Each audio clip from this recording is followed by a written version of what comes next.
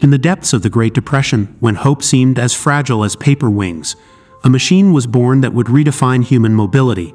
December 17, 1935, a date that echoed with historical symmetry exactly 32 years after the Wright brothers' first flight, marked the maiden journey of an aircraft that was more than metal and engine.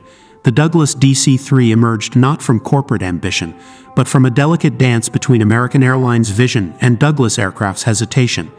A dream of comfortable travel, of connecting a fractured nation, took shape on the runways of Santa Monica. World War II would transform the DC-3 from a commercial marvel into a global lifeline. Renamed, reimagined, C-47 Dakota Goonybird, it became the silent hero of a worldwide conflict.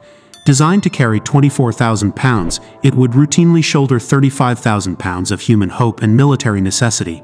From the blood-soaked beaches of Europe to the dense jungles of the Pacific, this aircraft carried more than cargo and troops. It transported dreams of liberation, survival, and eventual peace. Each rivet, each wingspan represented human engineering's most profound promise. To connect, to rescue, to transform.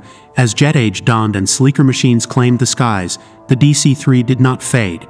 It evolved. From commercial routes to scientific expeditions, from corporate shuttles to skydiving platforms, it refused obsolescence. Into the late 1990s, these legendary aircraft continued their quiet service, living monuments to an era of extraordinary human ingenuity. More than an aircraft, the DC-3 became a narrative of resilience. It whispered a timeless truth. True innovation transcends its original purpose, finding new meanings, new missions across generations.